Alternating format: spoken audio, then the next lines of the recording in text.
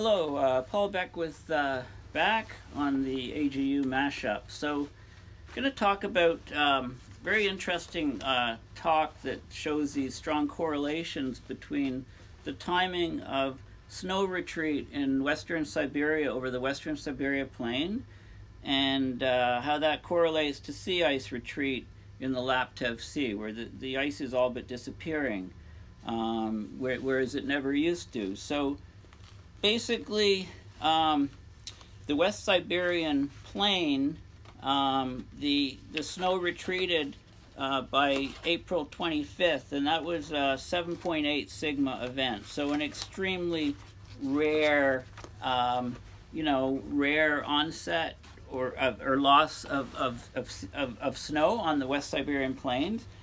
June 17th, the Laptev Sea ice melting started, and by July 27th, the ice had retreated to 15%. So we lost 85% of the ice in the Laptev Sea.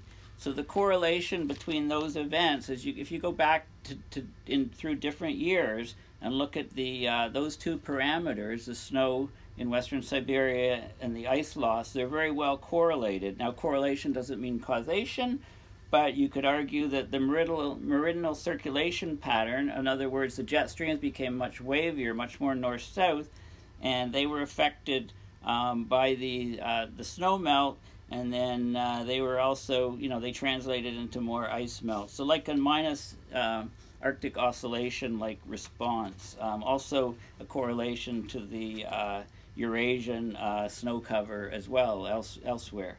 So So basically, the idea is that the snow retreats on the Western Siberian Plain, okay, or plateau plain, and then the land will heat up a lot more. Okay, there's a lot more absorption. The surface is darker. There's a lot more absorption. It heats up. That heat rises up and displaces where the jet streams are, and the jet streams then are wavier, and then they carry a ridge over the eastern Siberian Sea, and they melt out the ice in the Laptev Sea because there's downwelling long-wave radiation, temperature rise, and there's also water vapor transported there. So early sea ice retreat years can be correlated back to loss of the snow. So the chain of events, WSP, early snow retreat, say day 115th day of the year or before. That's the Western Siberian Plain snow retreat. Then you get the temperature rising over that region, then it amplifies the Rossby wave, and you get more water vapor carried by the jets. The jets are wavier. So so days greater than 167 days, you get Laptev Sea melting, and then you get the Laptev Sea basically melted out by, down or to the 85% level by day 205. So day 205, it's gone. Day 115, the snow is gone over Siberia, so that's a 90-day lag. And so we're seeing this. We're seeing good correlation with this. So it seems that you can make a case that it's tied directly to the jet stream, but that might be a predictor of when what the ice is going to do in a given year. If we look at what the snow is doing, and then we can say, okay, we know what the ice is going to do in the next 2 or 3 months.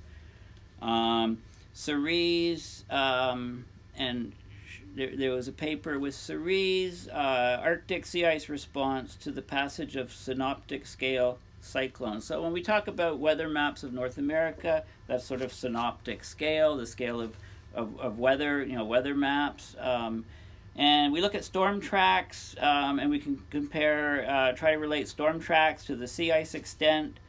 So the sea ice concentration is measured to a 10-kilometer resolution with the AMSR-2 satellite, and then the infrared data is from the ERA, and then the National Snow and Ice Data Center ice model and measurements. So that's all used basically, and you know what, of course, in August 2012, there were some major cyclones. July 2014, also December 2015. So they looked at case studies of some big cyclones and what happened with the ice. Now, cyclones, they spread the ice out. They cause divergence of the ice. So if the ice is sitting here, the cyclone goes through, it spreads it out. This is what normally happens, right? But sometimes this is not happening because the ice is so thin that the cyclone is just ripping chunks off the ice and then carrying it in different places. So we're seeing this behavior. You know, when the ice was thicker and more robust, there would be divergence in the sea ice as the cyclones pass by. But now you can get more, you know, it doesn't always happen now. You can get big chunks, big regions torn off and displaced elsewhere. The cyclone lifetimes seem to be lasting longer. I think I mentioned that in previous videos. So there was basically so the timing was looked at, you know, within 48 hours of a storm reaching a region, there was a large influence detectable in the sea ice concentration under the storm. This was looked at within storms and outside the storms. It was divided up into March, April, May, June, July, August, September, October, November, and December, January, February to try to decide, because the ice is going to be at different phases, different strengths so we would expect that the behavior to cyclones would vary. So also it was done at different sections of the Arctic, and there was statistical analysis done and comparisons. Found that June, July, August, much greater storm activity in those months, and those are the months when the sea ice is melting, so there's a lot of temperature differences, higher winds, higher cyclone generation. The long-term trend in Arctic cyclones is a bit unclear. It doesn't seem to be more necessarily, but they seem to be getting stronger. Also, you know, it relates back to the Beaufort Gyre. The Beaufort High would tend to act as a mountain, if you like, and push away cyclones. So as that's decreased and you get a pathway of the jet stream going up into that region, then you can get more and more cyclones going up and higher into the Arctic. And of course, the Coriolis force is maximum at the poles, so once you get these cyclones churning around in the Arctic Ocean, as soon as they start heading south, they veer sharply. They veer sharply to the right and stay in the northern hemisphere, stay in the basin.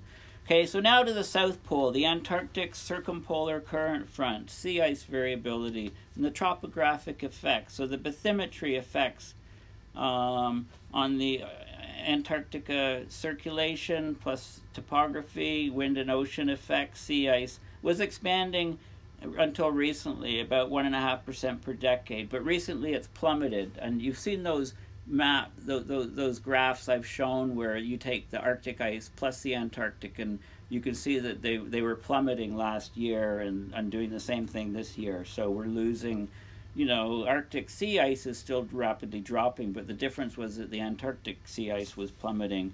We're getting stronger winds down there, okay? So the temperature gradients are larger. Australia's baking, Antarctic's still cold. We're getting larger temperature gradients.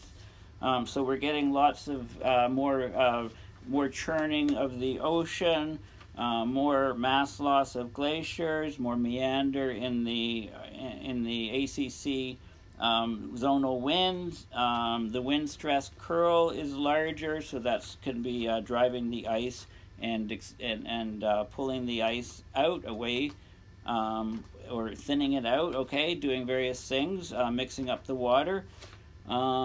So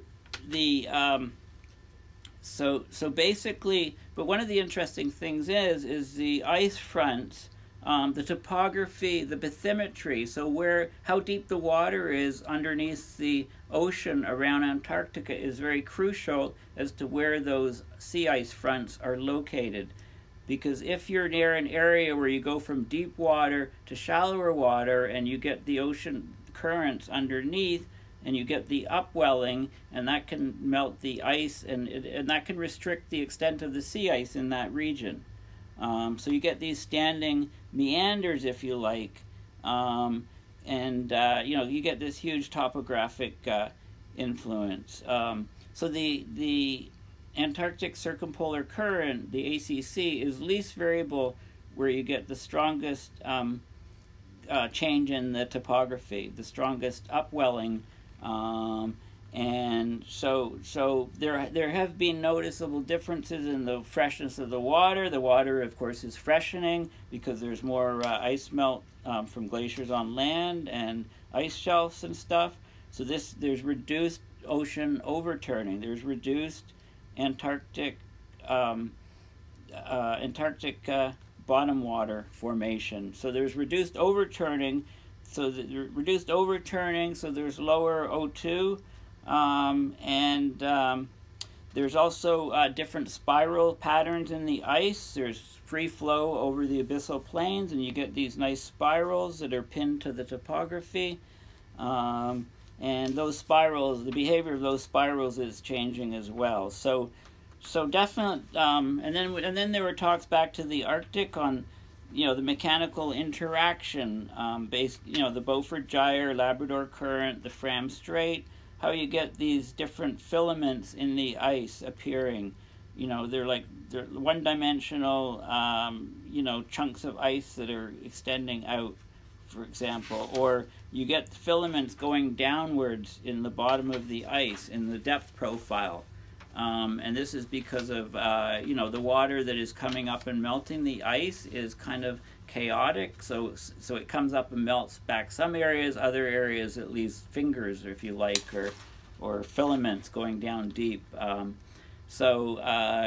mechanical, there was a bunch of equations given on the ice motion and the different cyclones and vortices that are formed. So there's different eddies. If you look at visible images of the ocean, you see all these different eddies. They're called mesoscale, medium scale eddies. Some extend deep down into the water. You also get the same sort of thing with the ice. With the sea ice motion is moving around, and you get these different eddies forming. They're generally near the edge of the ice. They're not inside the ice too much. The Amundsen Sea, there were talks on the Amundsen Sea lows. The Amundsen Sea low, generally accepted that there's a deeper low. So it's affecting the sea ice, the Ross Shelf. The conclusion of this talk was it's complicated. Sometimes this happens, sometimes that happens. It's complicated. So still a lot of questions in that region. Mark England talked about the Arctic and Antarctic atmospheric responses. Lots of sea ice. With the Arctic sea ice loss, there's lots of papers relating that to the jet streams and the circulation patterns. But with the Antarctic sea ice loss, it's been gaining 1.5% per decade, but recently it's dropping off a cliff. So how is that changing the jet streams in the southern hemisphere? What impacts does it have on the atmosphere?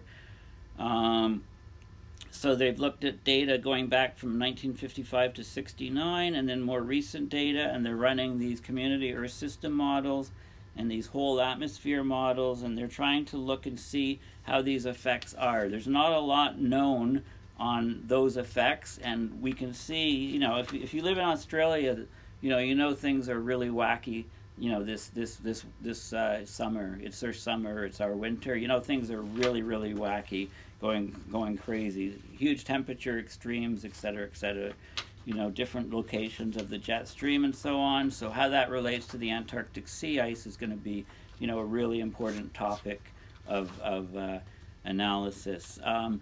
How do sea ice melt ponds form? There's actually, you could look at the statistics without looking at the physics. You can just look at the statistics. You know that there's going to be lots and lots of small ponds and fewer large ones, just like pebbles on a beach or sand crystals. That's a power distribution of size. And we see that in the ponding of ice on Antarctica, the ponds on the sea ice in Antarctica and the Arctic, and it follows, interestingly, the math. Thank you.